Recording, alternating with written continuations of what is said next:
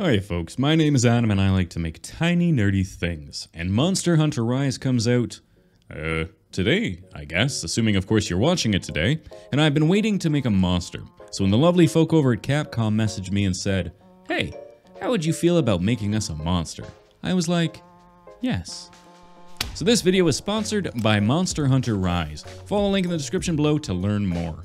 I like to start by making an armature since it's basically the bones of the model and bones tend to go on the inside. I found that if you make a body first and then try and add the bones later, it gets a bit messy. Unfortunately, I decided to make a MAGNAMALO and this was the best reference photo I could find, which is pretty much useless for scaling, so I'll have to do it the old-fashioned way. I've chopped 3 equal lengths of thick gauge wire that I'll then stick together using some smaller wire and tape. Then I can bend the legs into the appropriate shape. I figured a MAGNAMALO is basically just an angry cat with spikes that periodically catches on fire, so I used a cat as the reference. Then I can mount it on a wide board to get the positioning right. I'll almost immediately remove him from this base while I do the majority of sculpting, but don't worry because this little MDF square is going to get his time in the spotlight later. Otherwise, it's time to add the first base layer of clay.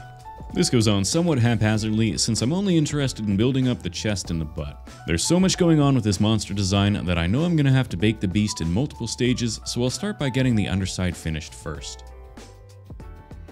And once I'm happy with the shape, I can start adding the detail. Now there's 2 recurring themes with the MAGNAMALO, and those are plates and spikes, with the underside being mostly plates and the top side being mostly spikes.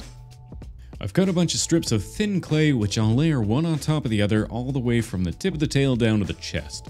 Now by starting at the tail I can make sure that the plates line up properly, then I can come back through and add a little bit of texture. A couple thumb-sized pieces will be the chest plates and I'll use my ball stylus to add the ridges before using the sharp end of my tool to cut the plates out, trying to get them to line up with the corresponding belly plates. Finally, I'll poke a bunch of tiny pinholes at the apex of each chest plate. These will eventually be filled with tiny spikes. Then it's into the oven for a first bake. By baking the model, I can add more detail without worrying about deforming what I've already made. It's kind of like making a real-life save game. Then I can start to add the rest of the body. I'll add the legs first since the top of Kevin tends to overlap with the bottom, and it's easier to get the detail added before anything else is in the way. Otherwise, the legs are pretty straightforward. You just make some vaguely feline looking legs, then add some toes, poke some itty bitty holes into the tips, stick some claws in, then add lots of plates and scales until it looks halfway between a tabby and a bearded dragon.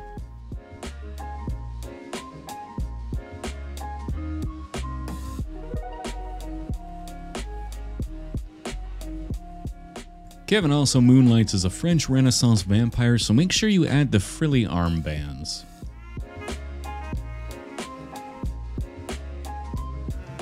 Finally, before I get started on the spiky topside, I'll give Kevin some tassets and then give him a bake. Same as before, I'll start at the tail and work my way up to the head. A couple long wormy dealies blended together will give me the fleshy bits underneath the armor, and then I can add a spade-shaped piece onto the tip, which will be the tip, I guess. Then it's just a case of adding little wormy dealies and blending them together until I've got an appropriately shaped spiky protrusion.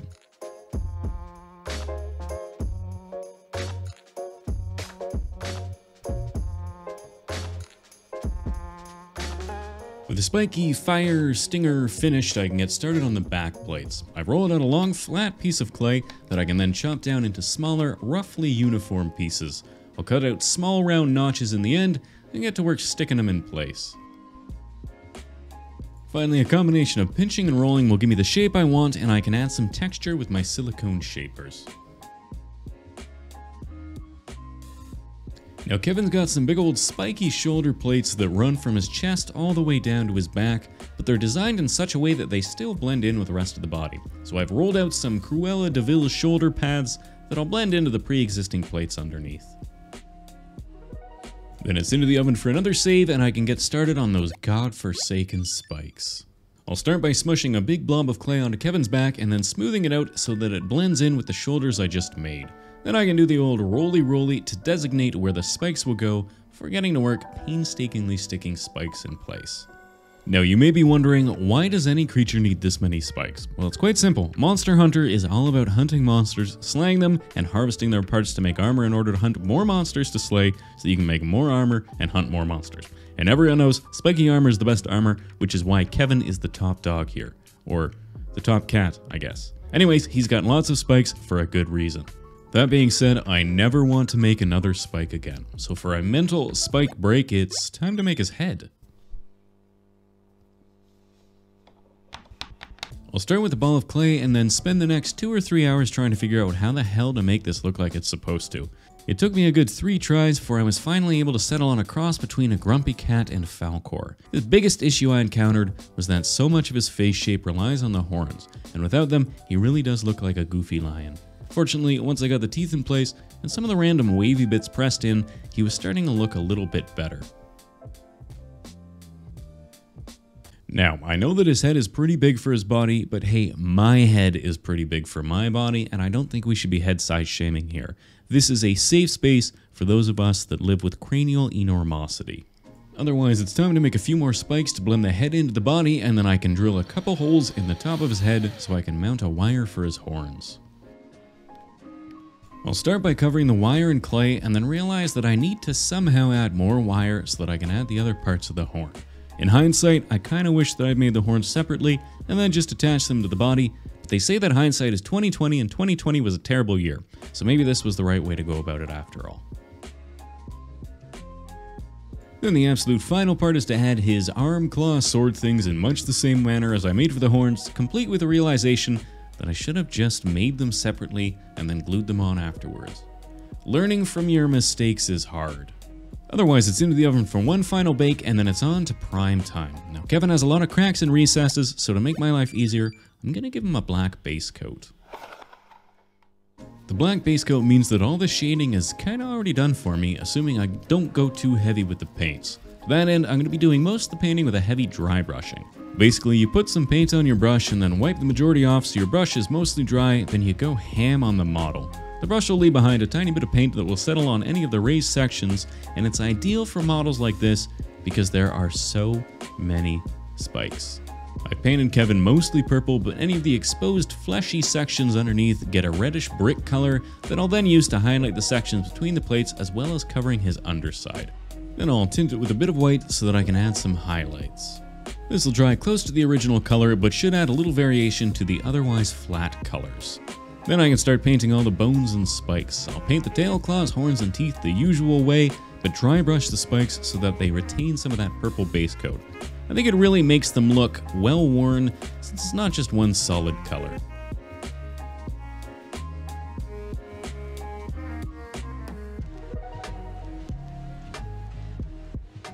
Finally, to give some of the brighter bony parts a bit of shading, I'll paint the top with the darker wash and highlight some of the recesses before coming back through with that original bone to give the edges a bit of a highlight. Then before I forget, I'll paint the little purpley fire spots on his frilly arms with a dark to bright purple blend. Then as promised, it's time to bring back that MDF board that will be the base of our base. Now, Monster Hunter Rise takes place in the Japanese-inspired land of Kimura, and one of my favorite locations are the Shrine Ruins. It also happens to be where I ended up fighting and subsequently dying at the claws of Kevin. When fights can last upwards of 20 minutes, being impatient is bad, and I'm very, very impatient. Anyways, the plan is to have Kevin standing at the edge of one of the little rivers that runs across the landscape, so I'm carving up a foam block to make the ground cover. I'll then glue them onto the base, shave the edges down, then finally shape the riverbank. I would like to point out that I managed to do all of this cutting without the need for a single bandage. I'm getting better. Now I've got this lovely rock that I can use to add rocky texture to the foam.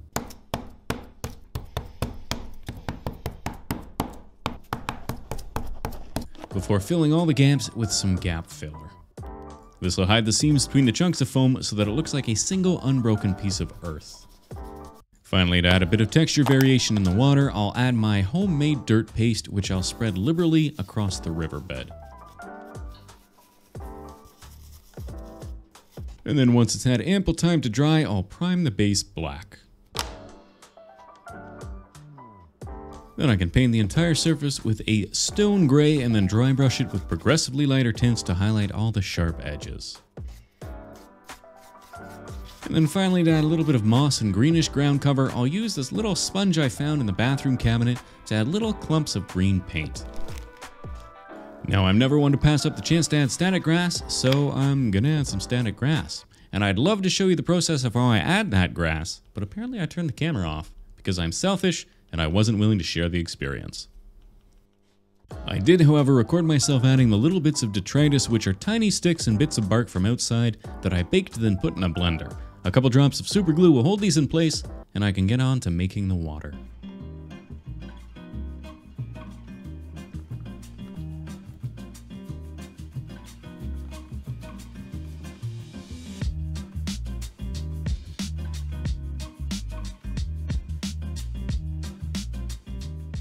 Now with my riverbed ready, I can drop Kevin in place and then start adding some of the surface stuff. The same homemade detritus will get added all willy-nilly, and then I'll sprinkle some tiny green plant flakes onto the surface.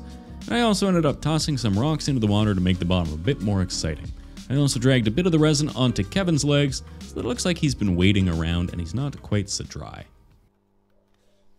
24 hours later, the resin should be cured, so I can pop the frame off and clean up the edges. Then I'll cover the resin with a thin layer of gloss Mod Podge and then use my airbrush to blow it around. When it cures, it'll be crystal clear and should look like little water ripples.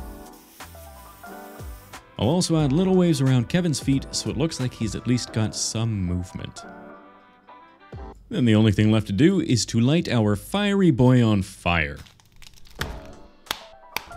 I want to make the plumes of fire out of silicone, but I need something to attach the silicone to, so I'm going to make an armature out of translucent clay that's been tinted ever so slightly purple. I'll then roll out a bunch of oddly shaped wormy dealies and throw them in the oven. While they're baking, I'll make my fire. This is 1 part clear silicone tinted with a single drop of purple dye. And once the armatures are cured, I can glue them in place with a little super glue, and then I can start slopping on my purple fire. I'll apply a decent amount of the light purple fire first, then once I built up the base a bit, I'll add another drop to the silicone so that I can give the fire some darker tips.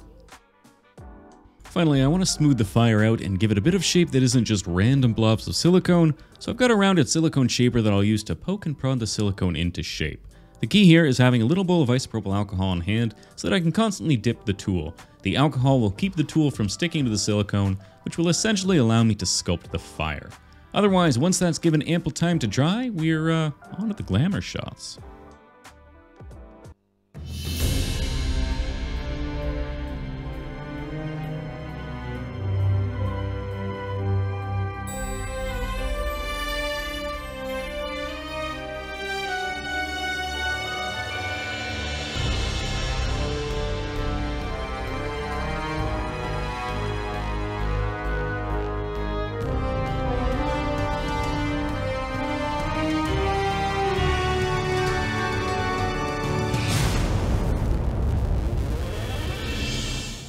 There you have it, folks. I hope you enjoyed this one, as I've been wanting to make a Monster Hunter monster for ages now, so a massive thank you to Capcom for sponsoring this video.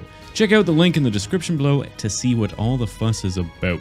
The game releases today on PC with a bevy of improvements, and having played it for more than a few hours on the Switch, I highly recommend you give it a look-see. Otherwise, we'll see you next time. Cheers!